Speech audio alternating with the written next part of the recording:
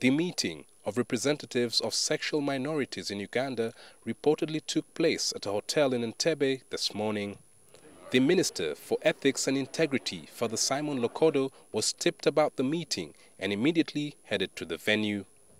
Over 30 gay and lesbian members of this society, including expatriates, people who had come from abroad, had gathered at this hotel for the last 10 days, when I think they have been organizing their activities, empowering each other and authenticating their presence in this country. As one who is applauding the Constitution of Uganda, I advised them to leave and disperse immediately. But the group's program coordinator, Pepe Onjima, told NTV on phone that the minister's action was illegal and a violation of the right to assemble.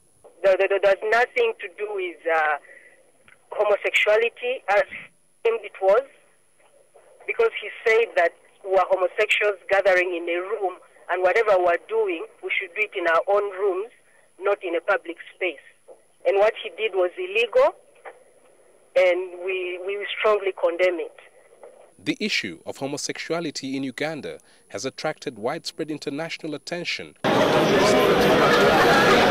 If it means starving without aid from Europe because of imposing homosexuality on us, we'll not die but remain culturally clean.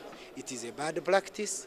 It is quite uncouth, because even animals which just work on instinct without intelligence, without reasoning, they can never mount same-sex.